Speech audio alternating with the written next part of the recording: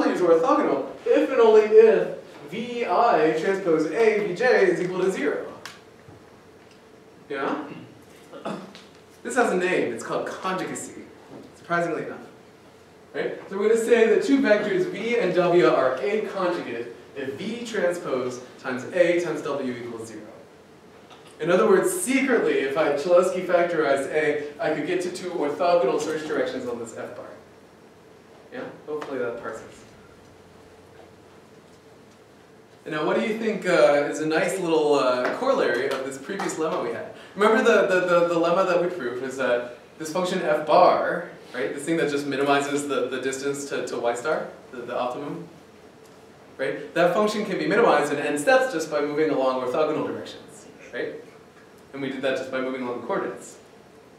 And then I argued to you that a line search on F bar is the same as a line search on F, right? Once we go from the W's to the V's.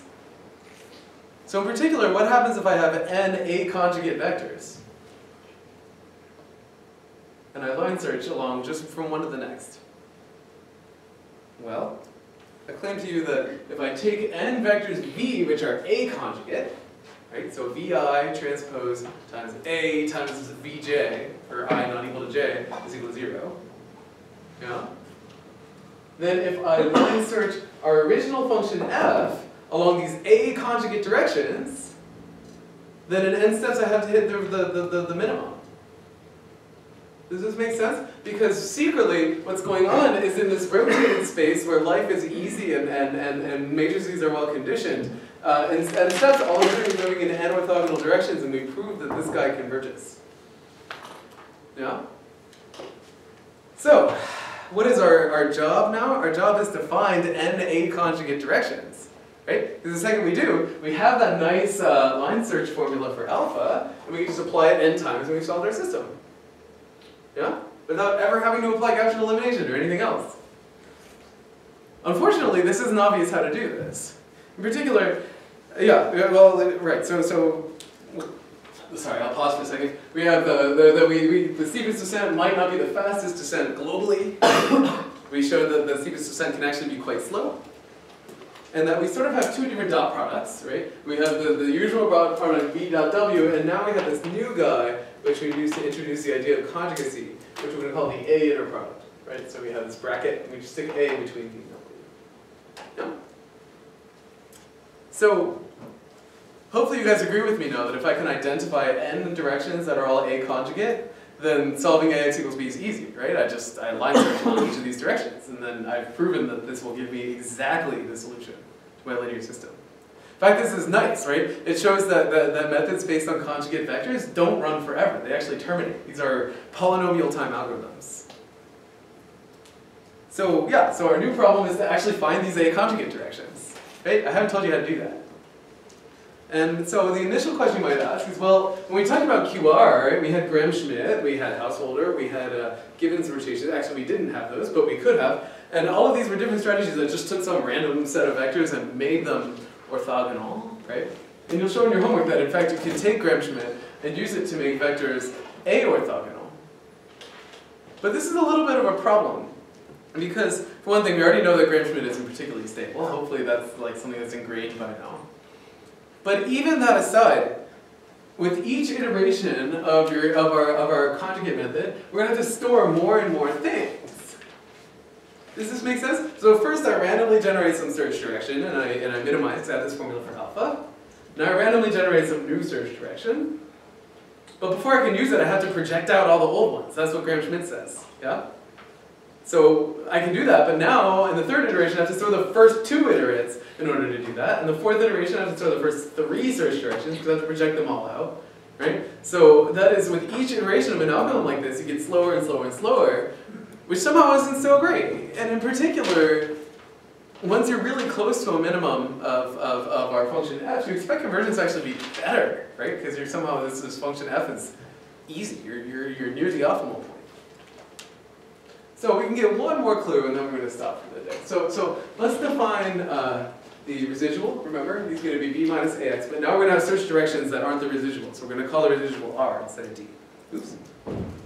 We can prove a formula which actually gives us an iterative update for the residual for any line search along a direction V. Oh, shoot, I erased that. Oh, I'm going to go like 2.5 minutes over, and then we'll stop. I apologize. You have to go to the Soviets. Okay.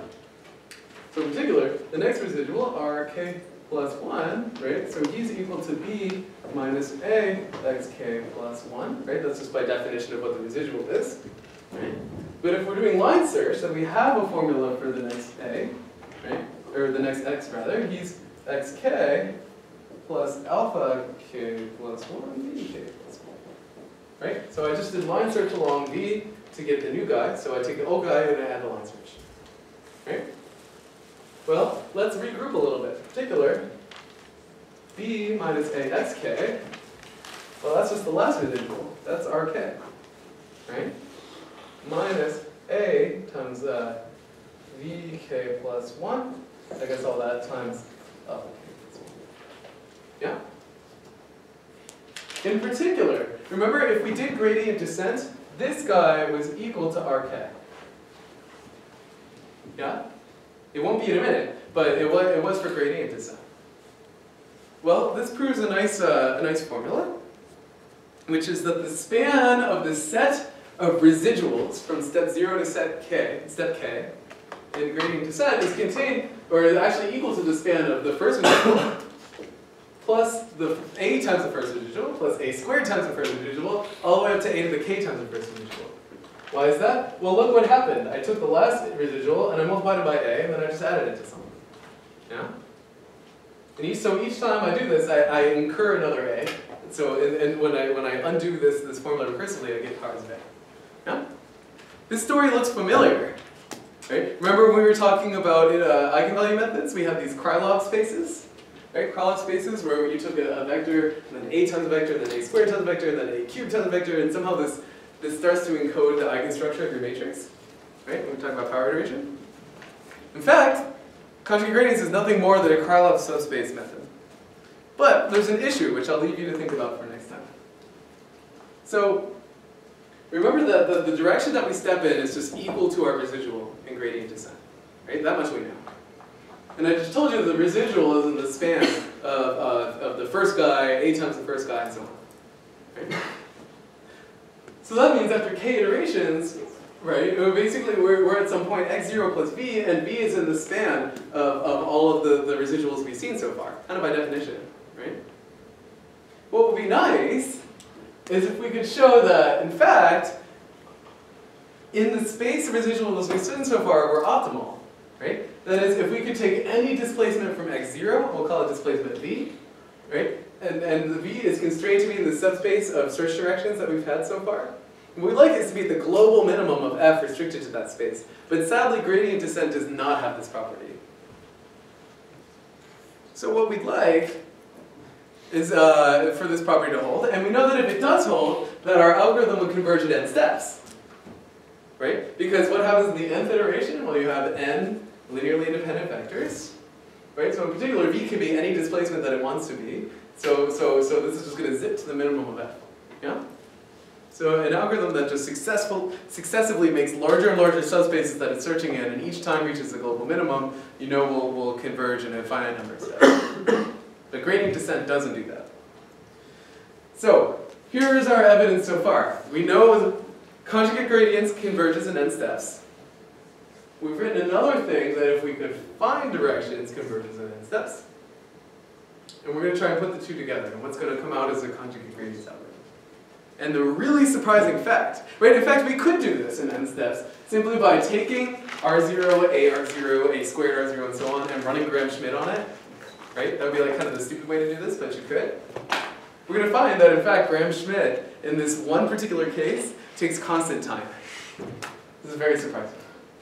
Not at all obvious. So that's what we're going to start with on Wednesday. And from there, we're going to show some extensions of algorithm preconditioning and what to do when A is not symmetric and positive definite. Cool. So if somebody could hit the camera, we'll call it a day. Thanks, guys. Oh, and by the way, so